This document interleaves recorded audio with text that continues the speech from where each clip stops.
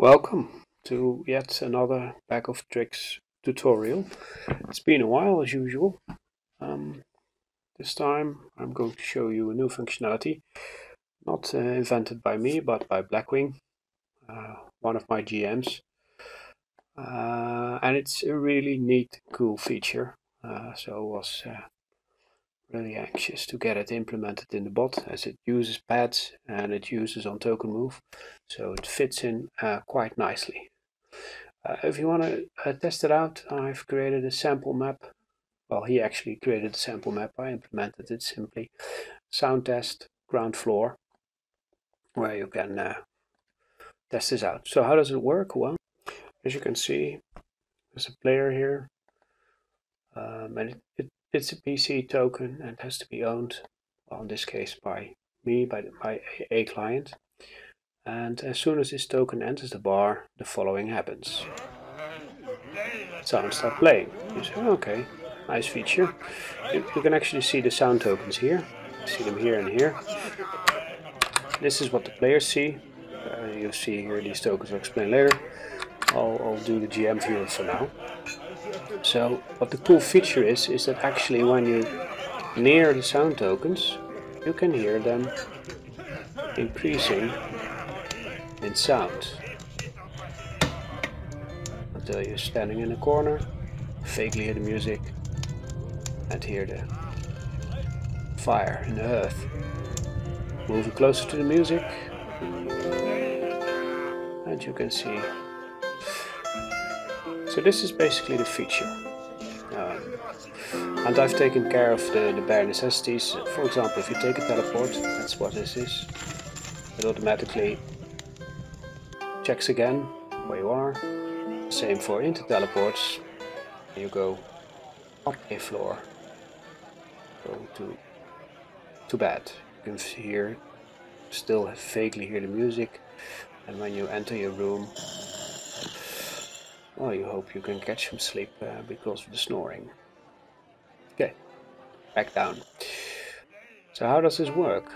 Well, it's really simple. You create a token, which is called SoundPad, including something that you like. Fireplace sounds. Doesn't really matter. Please limit yourself in these names to alphanumerical characters. Okay? Once you've created the SoundPad, you can start the bag of tricks. And in the bag of tricks you will see a new section beneath animation sound. Clear all sounds. Clear all sounds basically does this. It clears all sounds. So I'll explain this one later. This is the button that you're concerned with. Set up SoundPad. So you select the SoundPad, and here you set the URL pointing to the SoundPad. In this case, I've placed it on my hard disk, so it's in disk, in map tools, Dropbox, Spotlight, tool 42, blah blah blah blah blah. So let's call Fireplace MPG. Parameters you can set, which gives this neat effect, is the volume of the sound when you're at the farthest distance. In this case is 0, which you could increase a little bit. The distance at which the sound is heard first, so when you're at 50 units, which could be feet or meters depending on your map, but it's distance per. So if we look at the map here, you can see this token is moving 20 feet. If you change the map settings to, for example, 1, so that this would be 1, 2, 3, 4 meters, then it would count as 4. So it's the distance per unit, in units. Okay, back. So 50 feet in this case. The volume of the sound at the closest distance, 1 is the max. So that means that when you're close by, you hear the maximum volume. Then the distance at which the sound is heard at max volume, which you could increase. So I can show you this. For example, the hearth fire, you can now hear clearly.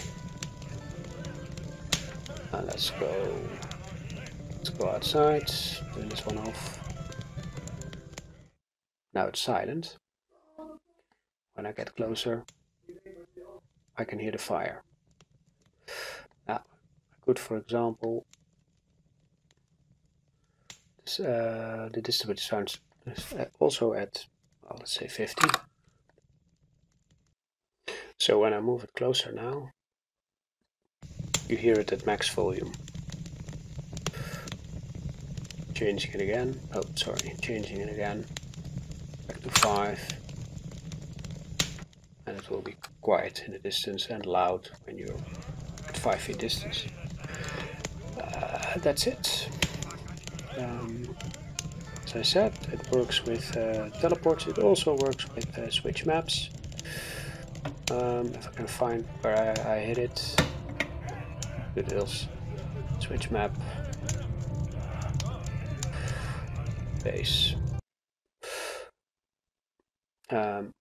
Switching back, select token and go to, this is center bar entrance. This is one you want. And immediately the music starts. I nearly forgot. I would explain search and replace all sound URL button still. To clarify this a bit, ideally you have your files somewhere on a remote server and you use the web address to access them. In this case, for now I've placed them in C dump sounds, and here you can see the sounds that are in use. Now, when I check this, set up SoundPad, you'll see that the address is sounds. Now let's assume that I don't want to use sound, I want to use streams. For your case, you have them in a different spot. So now the address has changed to this. Okay. What you can do now is change everything, which is here. Easy. Streams. Hope I have that right. Streams, yeah. So that means that the location formerly was dump sounds, now it's in dump streams. I do OK.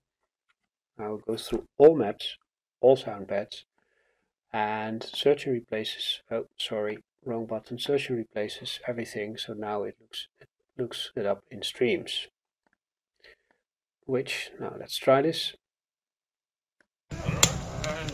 Still works. Thank God.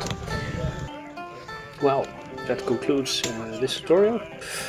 Hope you enjoyed it, like it, and well, until next time, bye.